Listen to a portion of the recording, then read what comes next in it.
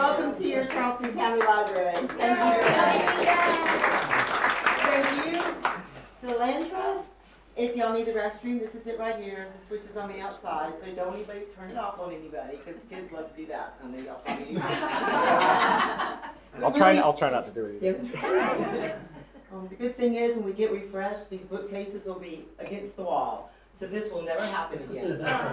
Unless we have double this, then there's an issue. I'm apparently pretty popular. Yeah, apparently. So I had no idea. So does anybody object to having a picture taken? No. Because I just got to prove that we had this many people in this building. I'm not going to believe just as data, just to say we had it. Yeah. And thank you, Tom, for doing this. I'm so excited to hear what you have to say. Alrighty, everyone, it's 4 o'clock, so might as well get started. We have a packed house. I'm going to try and yell. Hopefully my voice doesn't go out. I was just saying earlier, I tend to give really poor, rambly presentations when it gets past 3 o'clock, so y'all are in for a treat. But I've got a lot to cover today, packed into a short number of slides and half as much time as I need to cover it all. So I'm going to try and blow through all of this. This is an incredibly deep topic. With a lot of rabbit holes, and I have a bad tendency of going down rabbit holes, so bear with me here. But it's front-loaded, so it's going to take me most of the presentation to get through the first half, and then I'm going to just blow through the actual project I'm working on the latter half.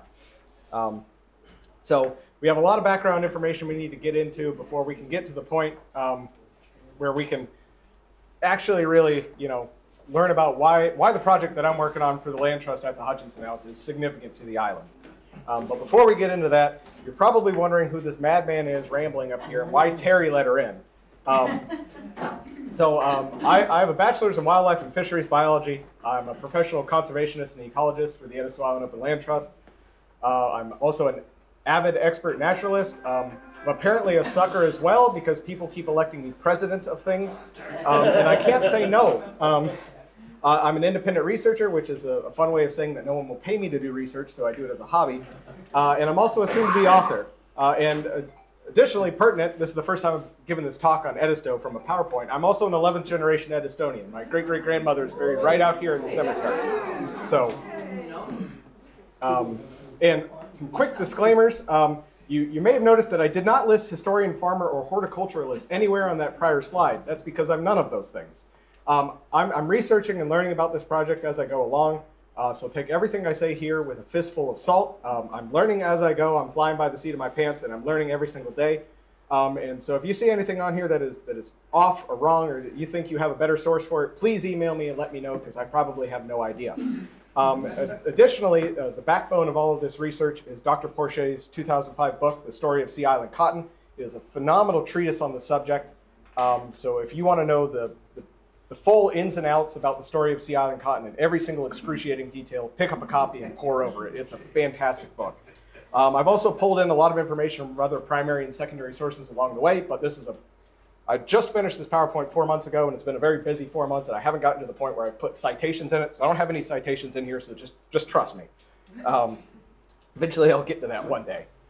And I would be remiss if I didn't tell you who the Land Trust is, because I work for them.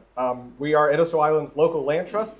We work to keep Edisto Edisto. We work to preserve the lands, the waterways, the natural resources, the culture, the traditional land uses, and the history of Edisto Island. Primarily, we do that through private land conservation. Particularly, voluntary conservation easements are the big thing that we use to conserve land here on Edisto Island. We also run community conservation projects, which is where we undertake projects that meet both the needs of our community as well as the conservation of natural resources or other environmental features of Edisto Island.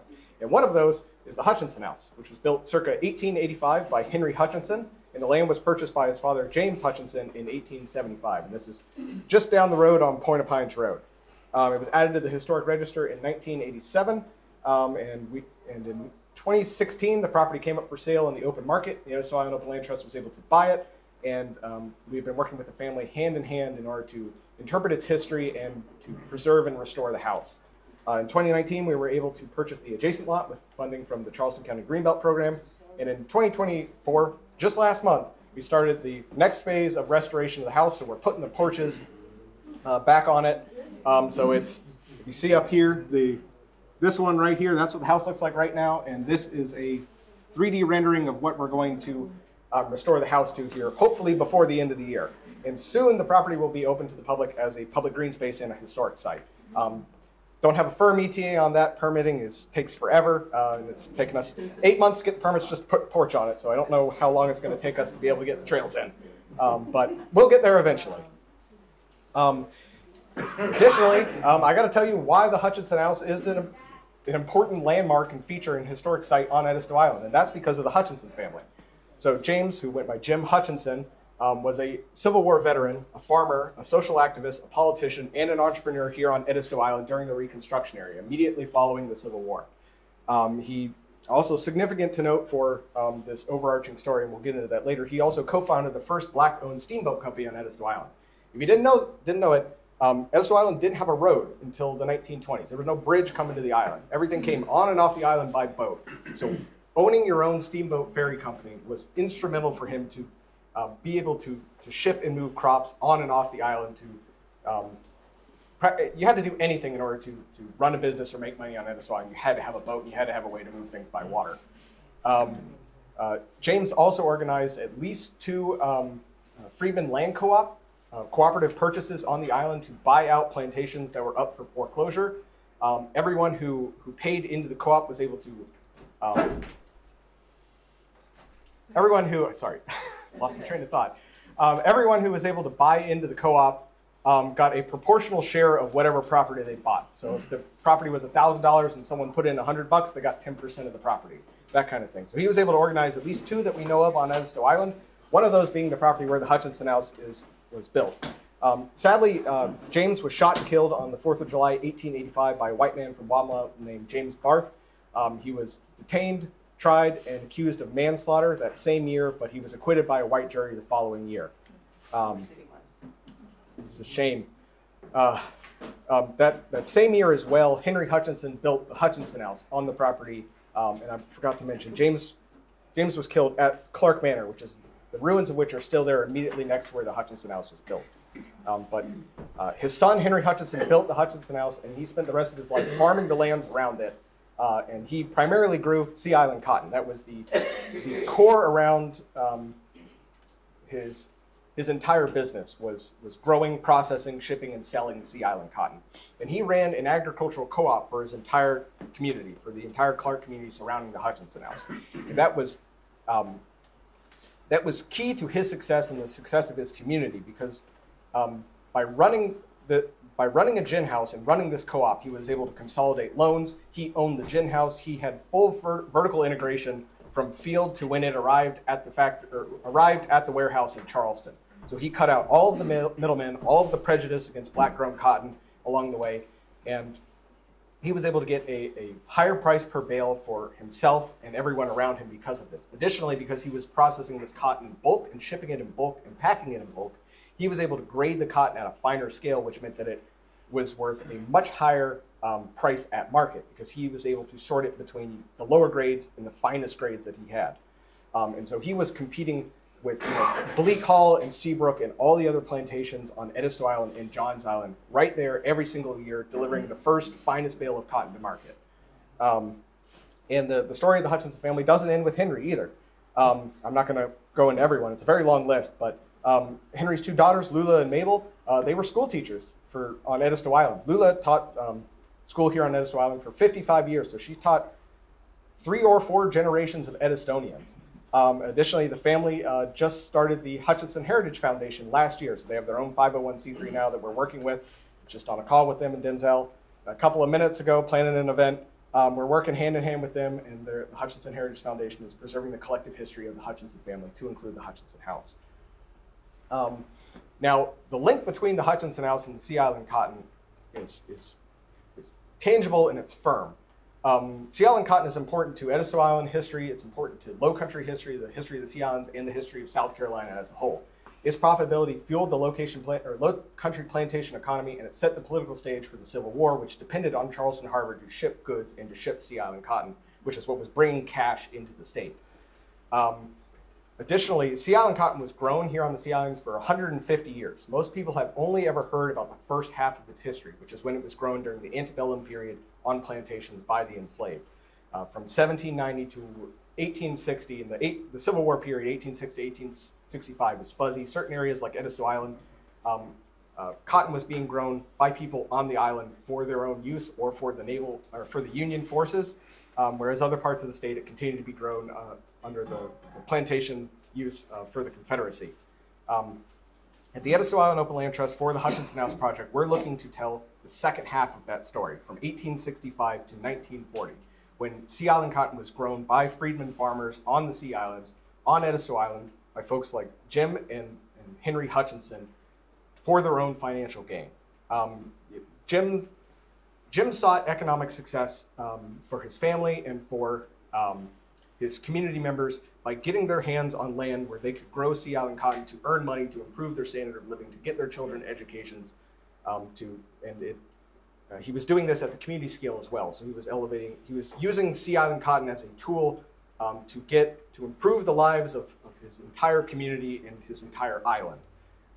Henry's livelihood, his entire life was spent growing Sea Island cotton by basing his entire business around it and providing income for not just his own family, but for the entire community around him in the Clark community area. It is an inseparable piece of the Hutchinson family history. And I'm going to take a drink real quick. So you may be wondering, what in the world is Sea Island cotton? Well, Sea Island cotton is an improved day-neutral flowering cultivar of the tropical and perennial long staple cotton. Long staple cotton is an entirely different species than upland cotton. I'm sure many of y'all are familiar with the upland cottons that are grown in the Midlands of South Carolina to this day. Totally different species, completely unrelated. Sea Island cotton is derived from a totally separate species of cotton that originated in the Andes Mountains of South America. Upland cotton is native to Central America and Mexico. The two have some morphological differences as well that you can use to easily tell them apart. Sea Island cotton is a much larger plant. It lacks hairs on its stems. That's actually the scientific name for upland cotton. Gossypium hirsutum means hairy cotton. It's covered from head to toe in fuzz. Sea Island cotton is not. As you can see right here, all these photos are Sea Island cotton. They're just shiny, smooth plants the whole way across, other than the length, of course. They have a teardrop-shaped fruit rather than more of a spherical-shaped fruit in upland cotton. They have 5-lobed leaves. Upland cotton tends to just have 3-lobed leaves. There is some muddling between the two. The fibers are, of course, longer and finer in Sea Island cotton. That's what made it so sought after as a cash crop. The flowers of Sea Island cotton are pastel yellow. Upland cotton, they tend to be more pink and white. Sea Island cotton is incredibly picky about its soil and climate that it needs, and has black, smooth, hard seeds. That is a key difference between all the long staples and all the upland cottons. It also plays into how the two are ginned and separately processed, and why these two crops were grown in parallel in different locations, and there was not overlap or muddling between the areas where these two were grown. Important about the picky soil and climate, Sea Island cotton needs a long growing season. It needs fertile, well-drained, sandy soils, and it needs a humid climate. And we have all of that on Edisto, especially the hot and humid part. And so that's why it thrived on the Sea Islands of South Carolina and Georgia, was because of the climate, because of the relatively new, fresh, fertile soils, and the humidity as well, the sea breeze. The sea breeze keeps the humidity high, but it keeps the heat of the summer down a little bit, and it keeps the cold of the winter up a little bit. It really stabilizes and makes it practically a subtropical climate here on the islands, which the tropical Sea Island cotton, which is derived from the tropical long staple cotton, did really well in. And further down the coast, it does just fine in Florida. It just happened to be that the logistics of growing it worked out best here in the Sea Islands of South Carolina and North Georgia. The fiber itself, the fibers of Sea Island cotton were about twice as long and about twice as fine as that of upland cotton. So you can see up here, this is one of the ones I grew that is about 1 9/16 in length, so over 1.5 inches in length. Upland cottons at the time were about 3/4 of an inch. They've improved those significantly now. They're now closer to 1 inch, and they've improved long staple cottons as well. But at the time, you were getting a fiber that was twice as long and half as fine, but it retained pretty much all of the same strength. So these could be woven or spun into incredibly fine, incredibly strong threads that were used not just for luxury items. Most people know about its use by the European aristocracy for uses in fine laces and fine muslins. Sea Island cotton was also prized for its utility for engineering applications during the Industrial Revolution. They used it to sew together airplane skins and parachutes in World War I, hot air balloons, parachute cords. It was used in the first bias-ply tires in the first cars. It was used for high RPM drive belts. You could make a belt that was half the weight and thus could spin twice as fast, but had just as much strength because you had a finer, lighter fiber. And so it wasn't just used by but for royalty, for high-end luxury clothing. It also had practical applications all the way up into World War I.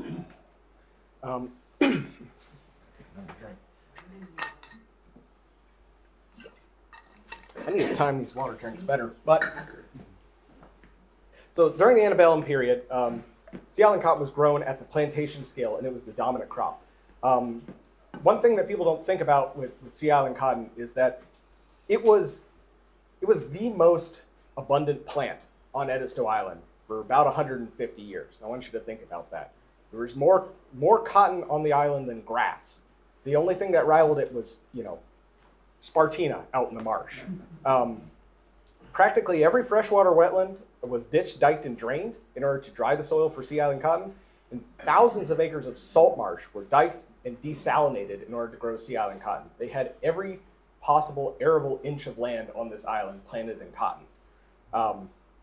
With the harvesting of Sea Island cotton, it started in August and it lasted all the way through December until the first frost. First frost was sooner back then. It was usually before Christmas, but the plant produced and they picked it until the frost killed it. It's not like modern cottons where they grow the cotton to a certain point and then they defoliate it and then they come through and they mechanically harvest it. It just kept producing. It was put in the ground in about April or so, and they worked and they tilled and they harvested it all the way until the next frost. Then they spent the winter preparing the fields, and then the cycle repeated. Sea Island cotton also had a very specific processing procedure that it had to go through. It had to be dried, it had to be sorted, it had to be whipped, ginned, molded, packed, and shipped. And that basically just means they had to get all the moisture out of it, they had to clean it all out, they had to fluff up the cotton and get all the sand and other particles that were that had gotten clogged into the fiber through just wind blowing sand around. Then they had to run it through a gin. Then they had to go through and they had to clean everything else that they missed. Then they had to pack it into waxed hemp bags, and they had to load it up and ship it to Charleston. And that's hold on. So a key thing to note here is that Sea Island cotton had to be processed on a roller gin. I'm sure all of y'all have heard about Eli Whitney inventing the cotton gin. I've got a bone to pick with that in the next slide, I think. But that was a completely different type of gin, and Sea Island cotton required a much older, more archaic type of gin in order to process it. And then all that cotton, the plantations and the freedmen, they were not selling that cotton themselves. They were selling it to a factor in Charleston who was then selling it on the global market. So the factor was kind of a combination between a stockbroker and a banker. So they would provide a loan to the farmer. The farmer would use that loan to buy fertilizer, horseshoes, wagon wheels, whatever they needed to do to run their farm. And then they would pay off that loan with bales of cotton at the end of the year. And any excess they planted beyond the amount of the loan, the factor would then buy it from them at a fixed rate or a negotiable rate. And then the factor would take all of that cotton, put it in their warehouse, and then they would game the global cotton market like it was the stock market and try and maximize their profit. And that's how they made their money off of the loan. And if they couldn't repay the loan, then they had to pay. Then of course there was interest. You know how bankers are. So, bone I have to pick is that Eli Whitney did not invent the cotton gin. He invented a cotton gin. He invented the saw gin. Sea Island cotton was gin on a roller gin. This was invented back, about 500 to 1380. They don't quite know when the first one was back in India. Roller gins are pretty much just, you can just think of it as two rolling pins sitting on top of each other that are being, spun by some sort of mechanical power system. And so these two rollers would spin against each other, and you would feed the cotton in. The fiber would get pinched between the two rollers, pulled off, and then the seed would fall out of the front. You can't do that with upland cotton. Sea island cotton, you can get away with that because the fiber is just barely attached to the seed. The seed is hard, it's large. The fiber just pulls right off of the seed, and the seed falls away. In upland cotton, that fiber is glued right onto the outside of that cotton seed. It's a smaller seed. It's covered from head to toe in fuzz. If you feed it into a roller gin, it just smashes it and kicks it out the other side. What a saw gin does is it's basically a hook and a comb. And the hook would grab the cotton fiber, pull it through the comb, the seed would stay on the other end, and it would pull the fiber through. You put sea island cotton through a saw gin, it would grab the fiber, rip it in half, and spit out the world's most expensive upland cotton on the other side. So there's absolutely no reason you would ever want to gin sea island cotton on a saw gin, because it just totally ruined the entire, the luxury. It would just cut the fiber in half.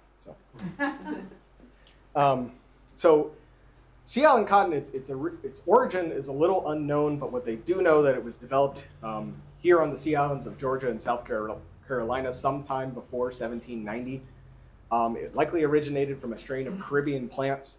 There were long staple cottons that were grown by the Native Americans on the Caribbean islands for their own personal use. These were perennial tropical plants. They would just have a plant, and it would grow pretty much like a hibiscus.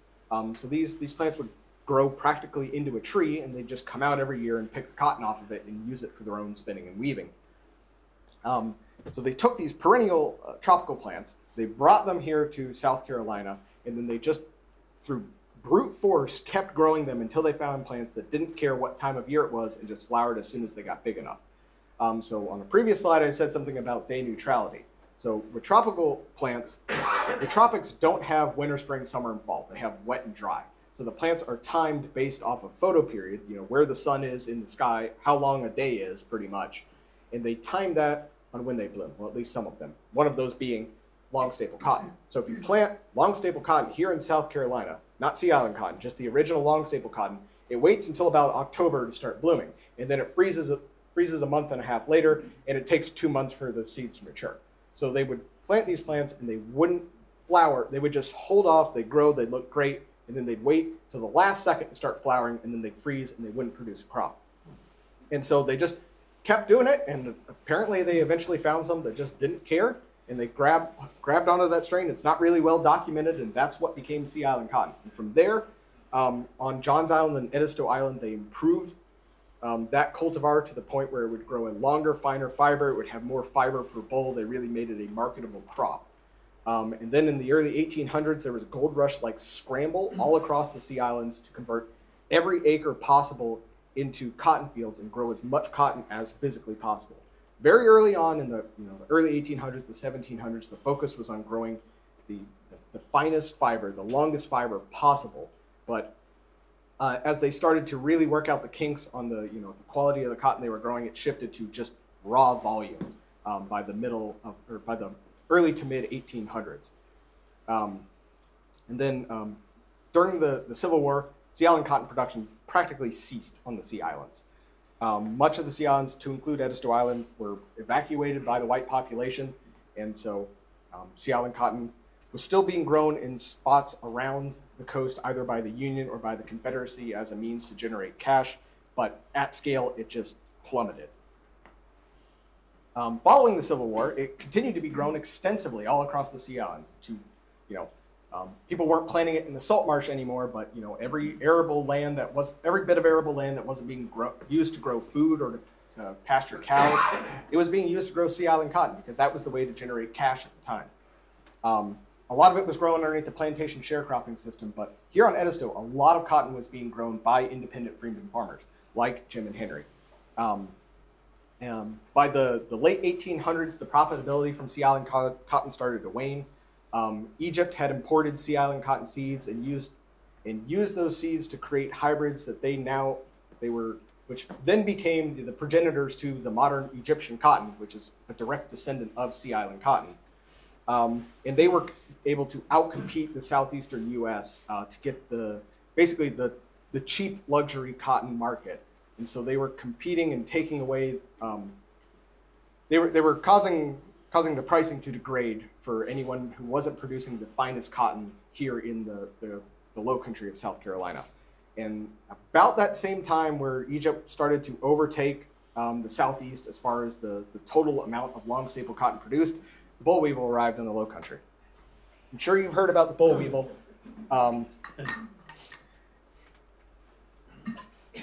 It's a native species to Central America that naturally evolved to eat upland cotton. So upland cotton is naturally resistant to the damage of the boll weevil. It has built-in immunities and responses to it.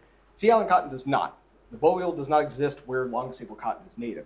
And we did not have the boll weevil here in the United States until the 1890s. As we expanded westward down the coast and started extending the cotton belt all the way to Texas, the boll weevil jumped the Rio Grande Valley and took off like a wildfire down the eastern seaboard. And by 1918, it was here on Edisto Island. And by the mid-1920s, the entire long staple cotton industry was decimated. The boll weevil feeds on the inside of the seed, and so it cuts up the fiber as the larvae is worming its way around the boll feeding. And so with upland cotton, you're still able to harvest some of that lint out of there and still make some kind of product out of it. But with sea island cotton, it was just absolutely destroyed. And so the fiber was cut up, rotten, and the plants would otherwise be healthy. But at the end of the day, when it came time to harvest, there would be nothing there to harvest, nothing there to gin, nothing there to package, no profit gotten from all of these plants that you've just grown the entire year. And about that same time on Edisto Island, farmers switched from sea island cotton to truck cropping. We grew cabbages and potatoes, and we loaded those up on trains or up on the steamboats and shipped them to Charleston, up north to New York for markets, and eventually to tomatoes. And y'all know the story. In the 1930s, the USDA made a valiant effort to try and revive the sea island cotton industry in the southeastern United States. They were trying to breed boll weevil resistant strains of long staple cottons and get those and produce enough seeds and buy enough seeds from the plantations that were still able to produce seeds on the sea islands to get them into the hand of independent freedmen farmers in the coastal plain of Georgia as well as North Florida. There was a fairly vast area that they distributed these seeds through, but logistically it all fell apart. The strains were not resistant enough to the boll weevil for it to really be worthwhile, and there were people growing upland cotton right next to people growing sea island cotton, so after 1 year you ended up with hybrid plants that were worse off than either of them. And so there was no way for them to separate the seeds and separate them on the gin. You take your sea island cotton to the gin and you get a bag back, and the bag would be 10% upland cotton. You plant that in your field, and your entire crop next year would be, your entire seed crop for the next year would be ruined because of all the hybridization in your field. So it eventually fell apart. So they instead decided to really focus on creating an improved hybrid strain of cotton that would have the best qualities of sea island cotton as well as the resistances of upland cotton. And they started doing that research in the late 1930s at the Florence the PD Research Station in Florence, South Carolina. They eventually gave up on that, and they shifted to just trying to get sea island cotton genes into upland cotton to try and give it some of the better fiber quality. They moved shop to Johns Island in the early, I think 1939 until about 1942, and they gave up on that and they just moved everything over to Georgia, I think Macon, Georgia, and started really just focusing on improving upland cotton. And at that point, the cultivation of pure sea island cottonseed, at least at scale, or the cultivation of pure sea island cotton, at least at scale, in the continental United States ceased. It was still probably grown, at smaller scales by small farmers, but the market stopped. However, there is at least a silver lining. Upland cotton was not destroyed by the boll weevil. It continued to be grown at reduced profitability all throughout, but in the 1970s, the USDA, again, they created an initiative to eradicate the boll weevil from the United States. And by some miracle, they actually managed to do it. Through a series of quarantining fields and paying farmers to not grow cotton for a certain period of time, since the boll weevil can only eat cotton if they just removed cotton from the landscape and then allowed enough time to pass that every boll weevil would go through its natural cycle and die off, there was now no longer any more boll weevils in that area. The boll weevil can only last about 2 to 3 years in diapause in the soil. Then after that point, they all expire. So they would eradicate all the cotton from a certain area, have no one plant it, get rid of all the rogue plants growing in the ditches, wait a couple of years, and they reintroduce cotton and the boll weevil would be gone. And they did this systematically all the way down the East Coast, and by 2009, they'd eradicated the boll weevil from the entire United States, except for Texas, right on the Rio Grande Valley. And they're still fighting that front to this day. Sea island cotton was not grown without consequences. The production of sea island cotton, like all plantation cash crops, took an immeasurable toll on the lives of hundreds of thousands of enslaved men and women. Planter efforts to preserve the sea island cotton economy that was dependent on Charleston Harbor likely fueled the events that precipitated the Civil War and the shelling of Fort Moultrie. Sumter. Sea island cotton also left an indelible mark on the geology, the hydrology, and the ecology of the sea islands of South Carolina, particularly on Edisto Island. This island was practically scraped bare of trees. Every wetland was ditched and drained. There were great expanses of high marsh that were converted into fields. There's still berms and ditches all throughout this island that are wreaking havoc from cotton cultivation. It's something unlike rice fields, which are still there. They're very present. They're very tangible. They're easy to see. The scars of sea island cotton cultivation still exist innocuously in every acre of this island. It has created certain species that I've found in Beaufort or in Johns Island or up in Negat are just gone from this island that should be here, just because this land was in cultivation for so long for this one crop. Sea island cotton cultivation left a lasting mark upon all facets of the Low Country. How am I doing on time? I'm actually making good time. So with all that said, that provides us the invaluable historical context for sea island cotton, not just on Edisto Island, but in the entirety of the Low Country. Sea island cotton was a cash crop that was endemic to the sea islands of South Carolina and Georgia. It was grown nowhere else. This crop was grown just here on these islands. It was also, like I said before, the most common upland plant on the sea islands for over a century. There was more cotton on this island than there was grass at one point. I want that to sink in. It was just as common as loblolly pines are today. Fun fact, more than 50% of the trees in this state are loblolly pines. That's wild to think about. And it wasn't like that before. The sea island, the economy of all the sea islands that are revolved around the cultivation of this plant. Millions of people spent their entire lives cultivating this crop. Many enslaved people suffered for it, and yet many freedmen also found prosperity with it. The very ground that we walk, maybe not at this church, but just outside there, was turned over countless times in pursuit of growing this plant. The very landscape that we live in is still influenced by that scarring infrastructure from these cotton fields. And then just over the span of a few decades, it disappeared entirely from the whole of the Low Country. We cannot understand our past if we don't understand sea island cotton. Sea island cotton is that thread that stitches the long history of the Low Country together. And with that, I can finally start telling you about the project that I'm working on with the Edisto Island Open Land Trust at the Hutchinson House, reviving sea island cotton for the interpretation and demonstration of the history there. So back in 2016, we purchased the Hutchinson House off the open market. And then we began fundraising to get the restoration underway. In 2017, I started working for the Land Trust, and that was about the same time that we started doing our stabilizations efforts on the house to keep it from collapsing.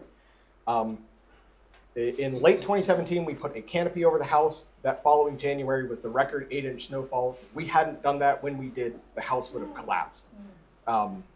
So we got in there at the nick of time and saved the house at the last possible second. In late 2018, a man named Bill McLean from Charleston approached us and said he was growing a strain of true sea island cotton, and he wanted to share some seeds with us for the Hutchinson House project. And so I did not believe that for 1 second, but after doing a bunch of research, which I'll show you in the next couple of slides, I think it actually is the real deal. And so in 2019, I was hired full-time to the Land Trust, and that's when I really started working on this project in full. And I've been working on this project all throughout. So this will be 5 years now. And in 2024, our restoration efforts are in full swing, and we're getting close to the finish line on the house. So the question, that is on everyone's mind and was on my mind the entire way through this is this really Sea Island cotton? Answer is probably pretty good chance. Probably yes. So I never say anything with a guarantee. It's always a probably. So this is the sort of chain of the provenance that I have for my seed and why I think that this is in fact genuine, pure Sea Island cotton that has not been hybridized with upland cotton. So this is a Ziploc bag I got from Bill in a parking lot back in 2018. And this is where he got his seeds from. Over here, this is the National Plant Germplasm System, which is here with these cotton seeds are managed by the USDA at their cotton collection in College Station, Texas. And so if we look at the date up here, and I'm sure y'all can't see this, but in July of 1939, the seeds that the USDA have ended up in their cryo storage facility. They were input into the USDA seed storage system in 1939. And the name of the strain was Bleak Hall Sea Island. You know anything about Edisto Island history, you know that Bleak Hall Plantation is what is the beachfront on Botany Bay. If you know anything about Sea Island cotton history, you know that Bleak Hall was the premier producer of Sea Island cotton in the world. They produced the most cotton fiber, and they were the largest distributor of cotton seeds throughout the entirety of the world. Practically anyone in this area who didn't produce their own cotton seeds and they refreshed it every year, they bought seeds from Bleak Hall. So it's no surprise that the USDA would have ended up with Bleak Hall seeds if they'd ended up with anything. And if we look over here at this publication from the USDA, from the research they were doing into creating hybrid and improved strains of Sea Island cotton and upland cottons at the PD station in Florence, you can see that they maintained a Bleak Hall strain of Sea Island pure for back crossing that was their baseline to hybridize any upland cotton that they were trying to create an improved variety of. So they were maintaining a pure strain of Bleak Hall cotton specifically for the purpose of having pure genetics in order to continue and improve the hybrid cottons that they were working on. And then incredibly conveniently, in 2001, someone did a genetic study and they happened to pick this strain of cotton for their genetic study and mapped, and this is a three-dimensional graph down here that shows the interrelatedness of about 20 different strains of cotton. And they were trying to see how all of the long staple and upland cottons were related and which were hybrids and to what degree and what all the, which ones were descended from which. If you look all the way down in this corner, far removed from everything as it can be are two strains labeled Bleak Hall and Seabrook Sea Island. So not only, and so the next closest things that are related to it are Egyptian and Pima cottons. Egyptian cotton, as I just mentioned before, is a direct descendant of a hybrid of Sea Island cotton. Pima was derived from Egyptian cotton, so it in and of itself is also a direct descendant and a hybrid of Sea Island cotton. So it's no surprise that these would be related to it if these descendants of Sea Island cotton are in fact descendants more than likely of Bleak Hall cotton itself. And what's also surprising about this is that there is a second strain of Sea Island cotton in the USDA vault from Seabrook Plantation, which is also on Edisto Island. So of all the possible strains of Sea Island cotton that could have been preserved, 2 of them are from this island. And we believe they have been in USDA care in this storage, cryogenic storage for about 80 years now. And they take the seeds out every 10 years and they're refreshing, so it's not 80-year-old seeds that they have in here and there. But of all the places these seeds could have been found, it's just been sitting under the USDA's nose this entire time, and everyone thought that this plant had gone extinct. And the story I got from them is that they had all the records on handwritten index cards, and they were in a shoebox, and they were in Bill's office, and they don't know where he left it. And so, so this has just been here in the United States government's care this entire time, and so no reason it got lost. So that's everything I just went through up here. The seeds I got are a 3rd generation seed. Bill got his seeds direct from the National Plant Germplasm System. They have it set up so that researchers can order seeds. He's not a researcher, he ordered seeds, they sent it to him. I don't know how that happened, but he ended up with the seeds. He grew some at Point of Pines Plantation, again, coincidentally, just straight down the road from the Hutchinson house, because he's friends with Bernie Maybank. The second crop that the seeds that he got from that, he worked with with the Charleston County Parks and Rec at the McLeod Plantation on James Island to grow a large interpretive patch of cotton there. And the seeds that he took from that, that's where I got the seeds where I started my project. They only grow about 25 plants at McLeod Plantation now, and that's because it is an incredible pain to grow these plants, as I learned firsthand. So, in 2019, my goals were simple. Don't kill all of them and get the fluffy white stuff, as well as some seeds. So I staked out a 25 by 25 foot plot at the Hutchinson house. I put up some deer fencing preemptively, and I followed all the historical accounts to the best detail that I could on how to grow this plant and the cultivation techniques that they did. And other than breaking up the sod initially with a rototiller on the back of a tractor, I did everything by hand.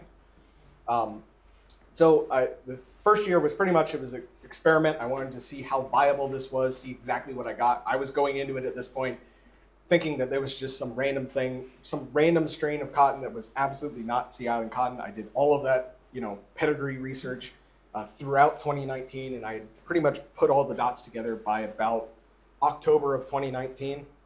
So going into this, I was just trying to figure out what I needed to do to best grow this plant, what it actually needed, and just the best place to start was, how it was grown for the last 150 years. I also did some experimenting with irrigation and fertilization. It turns out plants like being fertilized and irrigated, so who would have thought? But one thing that I was really suspicious of, in Dr. Porcher's book, he lists that the seeds were planted 4 inches underground, which is absolutely absurd. You don't do that with anything but avocados. So I also experimented with seed planting depth. And so I put seeds at 2 inches, an inch, a half inch, and a quarter inch, just to see whether or not that had any impact and which one was preferred. So here I am forming the beds in the alleys out there at the house. I did really high beds the first year. The historical accounts and the few images that we have of Henry out in the fields, or the Hutchinson family out in their fields, pretty much all match up with this. They were about 18 inches from the bottom of the alley to the top of the bed, so about 9 inches down and 9 inches up. And that really helped with clearing out the weeds mechanically with traditional uses or traditional weeding uses. The soil out there was actually surprisingly really good. This is the best looking soil I've ever seen in South Carolina. Pretty much didn't need to do anything other than add some sulfur, some nitrogen, and a little bit of manganese and a little bit of boron. And see how high tech I was. I was using roach killer and crushed up dental models for my calcium and my boron. Irrigation was through a hand pitcher pump. I don't recommend doing that if you have any other options. And by golly, the seeds germinated. And so as I went through, I weeded around the plants while they were young in order to keep the weeds from growing in and disturbing the roots and sucking soil and nutrition out. But that field had not been planted in about 30 years, and the weeds were fierce. But eventually I got the plants high enough that I was able they were pretty much, self-sustaining. I could just go through with a machete or a weed eater once a month and just take the top of the weeds off of all of the roads and hand pull anything that was getting a little too aggressive. But very slowly over the course of the year, they grew all the way up, and I eventually got the fluffy white stuff. So I succeeded in my original goals. And here's just a quick slide showing the development of the plant. So you start out with a square up here, which is just a fancy way of saying a flower bud, which then turns into a candle, which is just a fancier way of saying a very big flower bud. Then the flower opens up, and they don't actually open up like an okra. They look a lot like okra when they're growing out in the field. Actually, that first year I had several people come up and ask me why I was growing okra out there. But the flower looks a lot like an okra flower, but it just has this really deep, beautiful crimson down at the bottom. And they stay fairly closed up. They don't open up like a modern upland cotton does. And you can see that in some of the historical illustrations of the plant as well. And then the boll slowly matures. Actually, about the first 4 weeks, the boll grows to about its full size, and in the last 3 weeks, it spends maturing the seeds inside of it. It takes 47 to 56 days, 7 to 8 weeks for the boll to fully mature, dry out, open up. And that's what the open bolls look like down there. And here we are. Here is the Sea Island cotton lint. I reach behind you over here. I actually brought some today.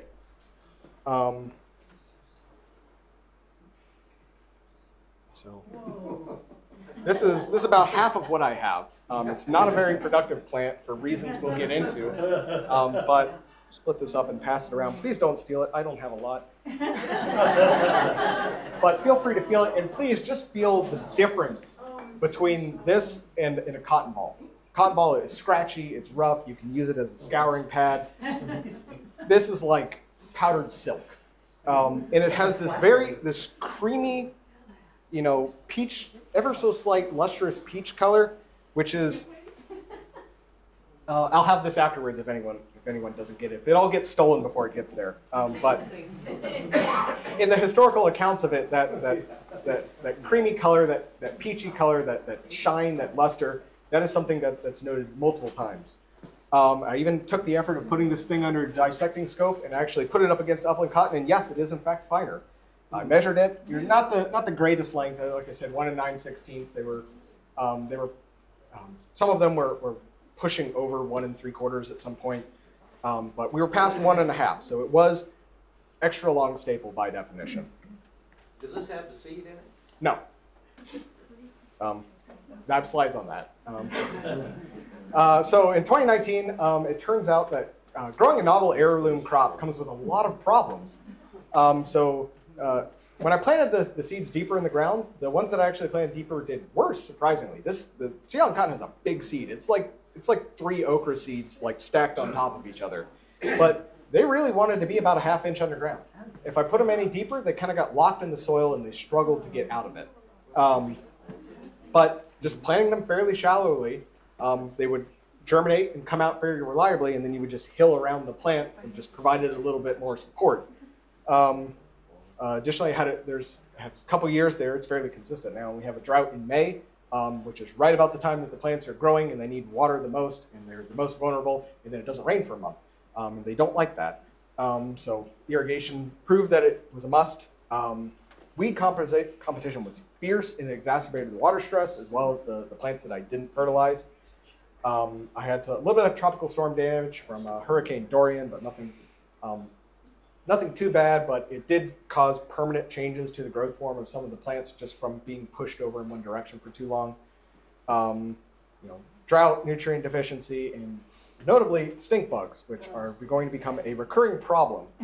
The stink bugs, the worst thing about them was that they would feed on the developing bolls and they would inject a bacterial bull rot, inadvertently. I don't think they're doing it on purpose, but I wouldn't put it past them, which would rot the fiber from the inside out. And get to it. So this is what it would do. I'd get the Sea Island cotton tends to be a 3 locule plant, so it's got 3 different sections of seed and fiber in it. Every once in a while you get a 4 locule bull on it. But I'd get one that was good, one that was half rotten, and one that was just this disgusting, nasty, it was me heebie-jeebies. It was that stinking sucker down there that was doing it. Additionally, if you don't get enough boron, it also causes the same problem. So I wasn't off base with my roach killer. Sorshim was another issue I had. This is a fungal pathogen that's found in the soil. When you don't get enough water, this is able to get into the plant and infect the vascular cambium and kind of strangle the plant and girdle it while it's not able to grow. But if your plant is growing fast, the plant gets big enough, fast enough that it's not a problem. So this was cured just by providing ample irrigation and getting the plants up and out of the ground as fast as possible. Hurricane Dorian bent some of the plants, but ultimately didn't do a lot of damage. I thought I was going to have all of my plants stripped bare of leaves, but I didn't lose practically any. So for this first year, because I didn't know what I was working with, I took excruciatingly detailed data on the entire process. I was measuring each individual plant with a ruler every single week, and tracking. I put every bowl I picked off went into an individual bag per plant. At the end of the year, I measured and weighed all of it and separated everything, just so I could see whether or not seed selection was something that needed to be done. Ultimately, the plants just did so inconsistently because of the terrible growing conditions that I didn't really pay too much attention to it, but I did only select from the best performers out of that. You see, I actually had a really good germination rate. It was about 81%. For the seeds that I put at a 1/4 inch, it was 92%. And of these plants, the average height was about 60 inches, so about here. And I had one plant that was 80 inches. And that's something about Sea Island and long staple cottons. They get tall. If they're in the right growing conditions, as I've got another slide about that, these plants will get 10 foot tall if you let them. They're not like modern upland cottons that get about waist to chest high and then they croak. These plants just keep growing. Like I said, they're a tropical perennial plant. They grow as a tree down in the Caribbean. And see, that growth form is still present there in the Sea Island cotton. What I learned from this is that I needed to make the beds shorter because the higher beds didn't really provide all that much benefit with modern cultivation techniques. I needed to add just as much fertilizer, weed protection, and irrigation as any other modern crop. They didn't have any of that back then, which is why they didn't do it. It's not because they didn't need it, they just didn't have it. And so all of those things would improve my productivity significantly. The other problem I ran into is no one makes double roller cotton gins anymore. You can't just buy that off of Amazon. So in order to process all the cotton fiber, I had to design and build my own roller cotton gins by reverse engineering patent drawings from the 1800s. That, and I had to do all the processing in the order necessary to do it. So I had to take the raw lint and dry it in linen bags for a couple of months in order to get rid of all the moisture, which is just a technical way of saying I left them in a crocus sack in my car for a couple months until I got around to actually doing this.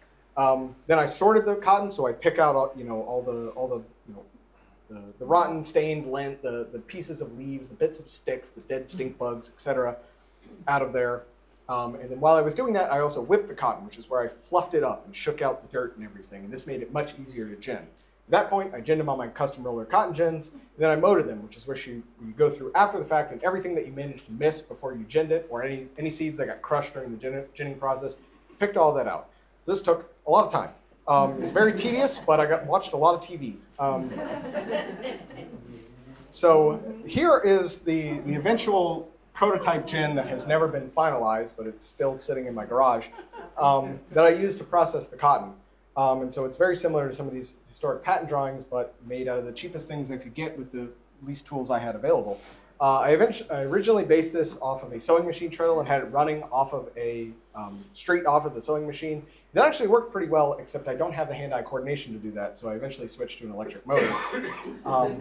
But if this works, I have a quick little video of me here actually ginning cotton. It gives me a convenient excuse to drink some water.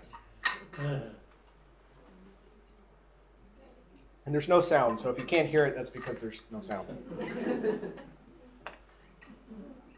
What are the rollers made of? They're made out of maple, I believe. I had a guy custom make those, and still need to do some improvements to finish the fit of it, and I just haven't gotten around to it.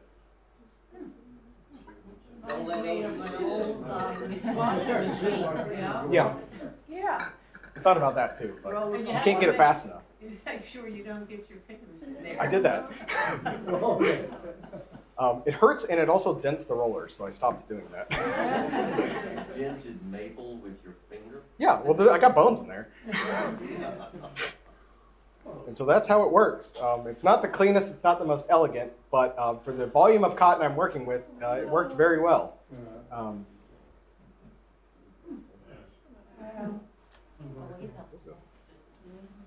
I think this might be the first time I'm able to get through this entire presentation. So additionally, I also made this design here for anyone who wants to make their own roller gin. So you can make it out of a 2x4 and a 1 1/4 inch dowel and a pack of wood screws. It's like I said, it's a very simple design. I've got this on the Edisto Island Open Land Trust website. So if you go to edisto.org/sea-island-cotton, I've got that on there. We've got a write-up that's got the real basics of all of this on there as well.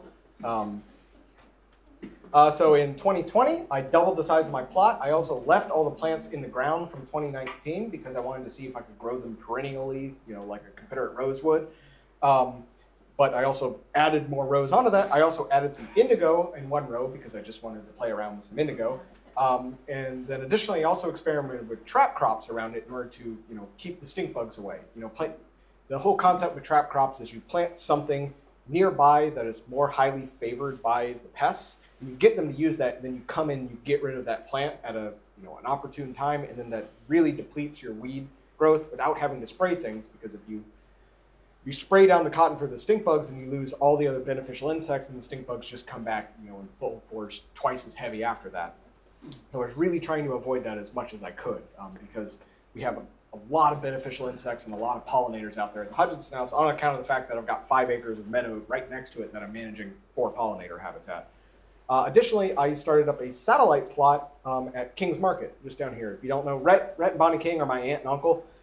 So I was able to control my uncle in allowing me to plant some of this back behind the market. I planted 70 plants in one singular row, and there is a photo of me with the plant about 3 foot over the top of me, and I'm 6 foot flat-footed. So those plants got big. However, I made one terrible, critical mistake. I put all these cotton plants right between a weedy ditch and a row of zinnias and sunflowers, which are the 2 things that stink bugs love the most. They sleep in weedy ditches and they eat sunflowers. So every day there was 2 mass exoduses of stink bugs into and out of my cotton, and so I lost about 90% of my yield just from stink bugs. My plants looked fantastic, but they were just dropping bolls left and right, just from just an immune response to the sheer amount of bull rot they were getting. Additionally, I didn't put up a deer fence at the Hutchinson House. That was a horrible mistake. The deer didn't touch my plot the prior year, so I went, okay, I don't really need the deer fence. I need the deer fence. They came in, and the stinking hoof rats just bit the top off of every single plant every other week for about 4 months, until I finally got a deer fence up and stopped. So yeah. But I also did fabric as well, and that ended up being a godsend. I didn't have to weed the plants anymore, other than when they were young, just coming by and pulling the weeds that were growing up around the plants. And I could also just run a push mower right down the alleys as well, and I didn't have to go out there and hand weed or use a machete or anything. In 2021, I pretty much just tried to do what I did the year before, but without, I forgot to mention, the perennial plants absolutely did not work. They just did not regenerate. Eventually I pulled them up out of the ground in August, and about 95% of the plants were still alive, and only one of them had put up leaves. It is the weirdest thing. So there's something about their perennial nature has gone haywire by being converted into just an annual crop. So unless you're growing them in a greenhouse or in pots where they don't freeze, I don't think they have a proper freeze response. So that went out the window. Let's see, I tried to do everything bigger and better in 2021, and I put up a deer fence, and the deer busted through it and ruined everything again. That was about it. That was it. I didn't make a crop in 2021. The deer ruined it. In 2022, I got serious. I ran in-bed irrigation. I improved the row geometry. I put down white landscape fabric across everything, so I didn't have to do any weeding. And I put down that fabric. It was a whole 500-foot roll of fabric with 600 9-inch sod staples. I did not expect this. The irrigation and the weeds growing underneath the fabric worked like a million hydraulic jacks and picked the fabric up like the Michelin Man coming out of the earth. And eventually flipped the fabric over and just took over half of one of the rows. So I had to cut off the irrigation at the hottest time of the year to all of the plants just to kill the weeds. This is because I used the white landscape fabric instead of the black landscape fabric. The stuff I had the year prior had a felt liner. It was really good at suppressing the weeds. This let just enough light through that they didn't die and they didn't boil to death. And because they were constantly being supplied with water, they just, So anyway, so I learned not to do that. Also, it was an incredibly busy year at the land trust, and so I had to abandon them immediately after I shut off the irrigation. So I did not get out there to weed them, and I wasn't able to get out there and harvest all of them. In 2023, I put a lot of center blocks on the fabric and pretty much left everything exactly where it was to not disturb the weed bed, pulled the plants up, put them right back in the ground. I wasn't sure this was going to work just because I'm planting in the same plot, I'm planting in the same space. It's probably not good as far as soil-borne pathogens and nutrient loading, but the plants actually did really well. The only real issue I had is it was an incredibly busy year, and I just didn't have the time to get out there and pick them and tend to them, but they did very well on their own. The one thing I did learn is that I was spraying weeds in the parking lot, and it was a slightly windy day, and it turns out the cotton is incredibly sensitive to either dicambra or 2,4-D herbicide. Don't know why, but it was like the faintest whiff, and they did this really strange strapping thing on just a couple of plants in the market. Didn't hurt the plants, didn't affect them long term, but just for a couple of weeks, they had weird leaves and weird flowers, and then it went away. So I'm no longer using that to get rid of the nutsedge growing up in the parking lot. And yeah, I also have a lot of future plans for this project. Don't know if I will ever have the time to work on any of them. But year 6, we're going to be putting the plants back in the ground here. I plant actually in the first week of May, the last week of April. The plants really like the heat and they come up really fierce. I tried planting them early to begin with, and they just sit there and don't do anything. They're like okra. You can wait till the last minute, put them in the ground, out the ground like a rocket.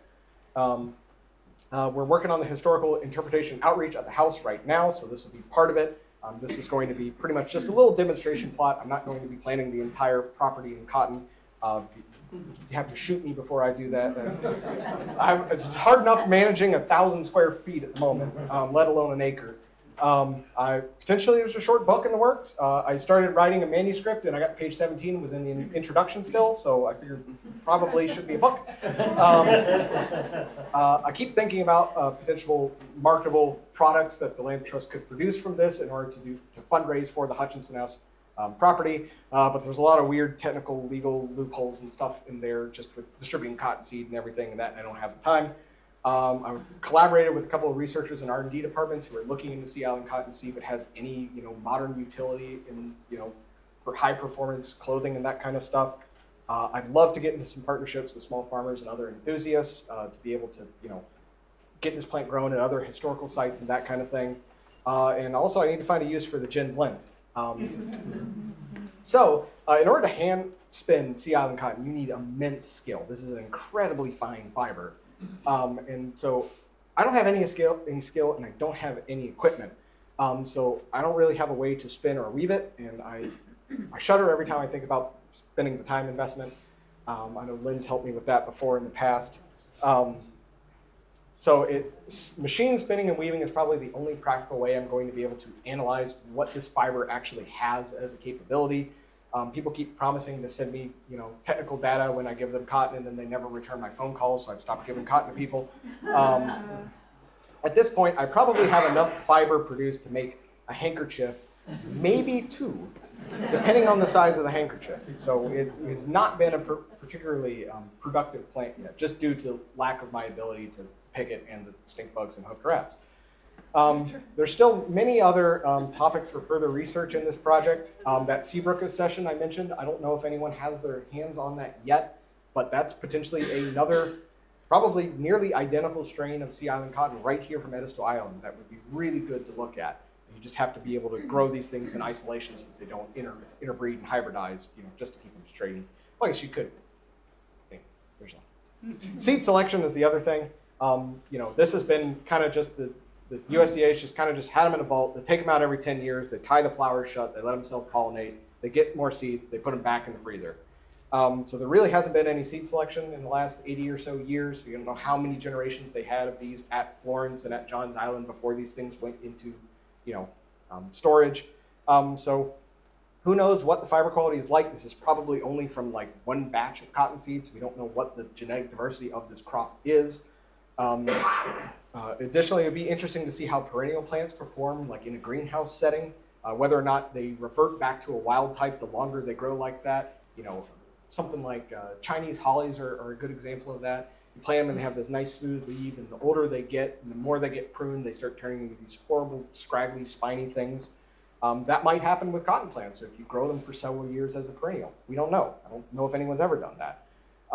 Invisible sterilization of the seed within the bowl is another thing I want to look at, because I emailed the USDA and I was like, or I emailed Clemson Extension and I was like, hey, I want to sell cotton wreaths for fundraising.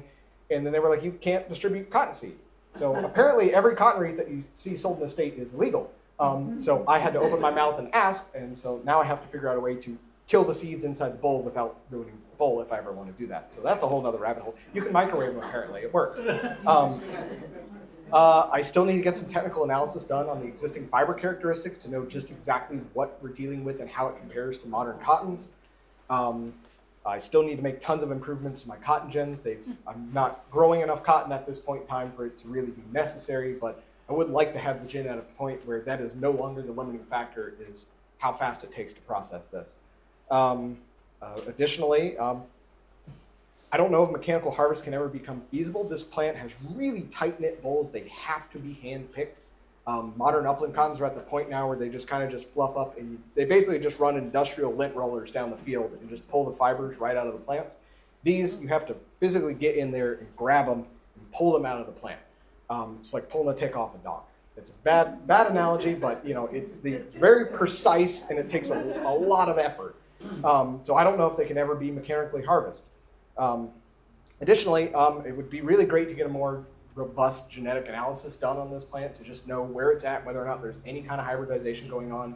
I provided some seeds to some guys who said they were going to do that, but it was a startup. I don't know if they went bankrupt or not. So maybe we'll get some of that here eventually. And so with a few parting words, or conclusions and takeaways, sea island cotton is extinct no more, probably. Caveat. It's being grown on Edisto Island, and it's still being grown at McLeod Historic Site on James Island. It's integral to our interpretation of our history here in the Low Country, and its cultivation comes with a unique host of challenges. And I have some parting preemptive answers. This is not a business venture, nor am I marketing any products. I'm not looking for investors. I'm not looking for business partners. I'm not looking for job offers. I'm not selling fabric. I'm not selling thread. I'm not selling lint. You can't pay me to grow cotton. I don't have any time. I don't have any land. I don't have any equipment. But if you would like to support the project, you can volunteer or donate with the Edisto Island Open Land Trust, and please designate the tractor fund. Additionally, I will not sell, give, or trade cottonseed because under South Carolina state law and bull weevil quarantine, it is illegal for me to do that. There are proper channels to become a seed distributor that can distribute this kind of thing. It's a lot of work. I looked into it yesterday. I don't know if I'm ever going to be able to do that. I would rather not go to jail. So the strain that I am growing is not proprietary. This is public property. This is owned by the USDA at the College Station lab in Texas. This is being maintained by the USDA for the benefit of the US public. And so any researcher can order these seeds direct from the USDA. So if you have a bona fide research use and you need to get your hands on these, that option is there. Public property. That's it. What do you do for spare time?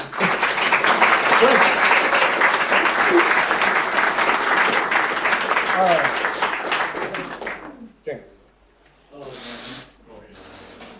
Is there any historical data based on the production of sea island cotton per acre as compared to the upland cotton? Porsche covers a lot of that in his book. I'm a little iffy on his numbers and how accurate they are. I have records from USDA census data from Henry Hutchinson, and they don't line up with the numbers that Porsche reports. I think it's about 100 to 200 pounds of processed lint per acre per year. Modern upland cottons are some ridiculous amount, like 700 or 900. Yeah. But a lot of stuff is like historic stuff is reported like it being like, 300 to 500 pounds on the best land on Edisto. I think that was unprocessed seed cotton. I can't see how in 50 years it dropped so dramatically. Two follow-ups.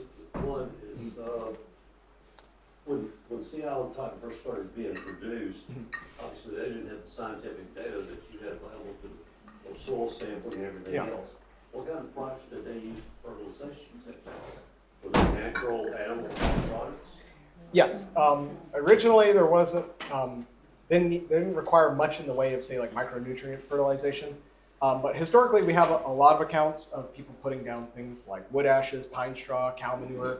And the thing that gets talked about a lot is the use of pluff mud. So that was actually pioneered all the way back in the 1790s up here in Meggett. And it was still used. Pluff mud is great because it's if you don't know, pluff mud is 25% water, 25% air, 25% soil, and 25% muck. And so it's pretty much just a mix of sediments that are being washed downstream as well as marsh grass that has decomposed into organic matter. So it makes a really good both compost and micronutrient fertilizer. After the Industrial Revolution, I know they were using guano as well as crushed potassium rock. But real early on, it was just all organic fertilizers, whatever they could scrounge around. Well, pluff mud has a high salt content. Yep. Sea island cotton actually is fairly tolerant of high salinity, and on these extremely well-drained sandy soils, they put the pluff mud out there, and they do this in like January or February, and by the time they were planting the cotton in April, all the salt was already washed out. Last one, I'll let somebody else, I'm sorry. How do they cross-pollinate from the Sea Island cotton to the upland cotton? Or is it airborne cross-pollination, or is it? Their cotton is all insect pollinated. In the USDA laboratories, they were doing this mechanically. They were going in with paintbrushes, or going in there with tweezers and pulling off anthers, and going in back with a paintbrush and putting stuff on there. In the actual on the farm setting, it was all just I think they had a 4-year rotation cycle. They would go out to the field, they would find the best plants, only take seeds from that. They'd grow a small plot of just the best seeds, fine tune that, pick the best performing plants out of that. They'd plant about an acre the next year, or about 5 acres the next year, and then the 10 acres the next year, or however much seed they were able to produce. And so they were continually selecting the plants on, I think, about a 4-year rotation, and they would increase it by an order of magnitude every single year. But it was they just put all the really good plants in one spot and just let them do their own thing there. And as long as you didn't have insects moving to and from the property, I think really only honeybees are the only thing that moves around that much. All of our native pollinators stay in pretty much one centralized location. So there wasn't too much of an issue with cross-pollination. But they weren't doing it very technical. Thank you for your time. Thank you. Who else? You back there. Do you have tours of the plants? Like once you get everything going in the summer, fall, do you allow people to come and see them and see your crop? Forgot to mention that. So we have a parking lot at the Hutchinson House right now. Eventually the grounds are just going to be open to the public. The plants are right next to the parking lot. Okay. So you can just pull up right there. You don't have to get out of your car. You can just look right out. Okay, thanks. So, James. Didn't they use oyster shells as a calcium supplement? I wouldn't doubt it. We actually have a lot of just calcium as a raw nutrient here in the soils. You go down deep enough anywhere in the island, you find oyster shell. As far as a pH amender, I can't recall any use of raw oyster shell, but I know that they knew how to make quicklime out of it by burning it, so it wouldn't surprise me one bit. My competitive nature wants to know how our farm was doing against the Johns Island farm. Well, John's Island likes to say they had the best cotton, but if you look at the numbers and everyone who won awards, they all happen to be from Edisto. So. Yes. What was that manual process like for those that were enslaved on the plantation? The manual processing of the actual, like picking out the seeds, they didn't have the gin and all that. So what was that like? What did they have to do in order to prepare to be shipped? So let me zoom back here way to the beginning. So pretty much all the processing was done in the gin house. So that kind of acted like a clean room. And hold up, you gotta give me a second here. I gotta scroll all the way back up here to this photo of Henry I've got. So they would pull the bowl off the plant, get it back to the gin house, So and then pluck the field hands would pick the individual locules out of the fibers, put it into a bag, and then bring that back to a sort of centralized location in the field. That would then all be collected into a larger bag, brought to the gin house, and then at the gin house, there were people whose jobs were just to process the cotton fiber there in the gin house. So that was, if you see right here, this is the gin house that Henry Hutchinson improved at the house. And so his gym actually was already there at Clark Manor, and they just renovated it. It was in disrepair at the time. And so all the processing took place there. They kept the dust out. People washed their hands, washed their feet before they went in there.